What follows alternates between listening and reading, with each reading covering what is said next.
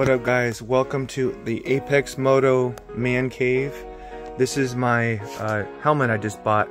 It's the Shoei X-14 and I've moved from a Shoei GT Air 2 to this, and I gotta say it was worth every penny. So what did I feel riding this? Well, I felt a weight reduction. I felt a tighter, snugger, more sealed fit. Wind noise was not a huge improvement, but airflow was very good. And most importantly to me, the biggest difference is that turning your head side to side. With the other Shoei Air GT, when I turned my head side to side, I felt a bigger pull, if you will, from the force of the wind than this. This one just slips right through the air and makes riding much more comfortable. I have a lot of confidence in this product.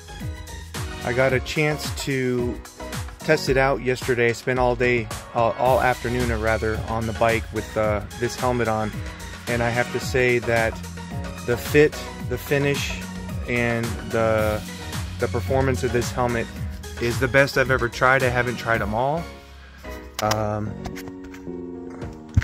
but I will say that this one performed exceedingly well. I'm a intermediate oval helmet shape.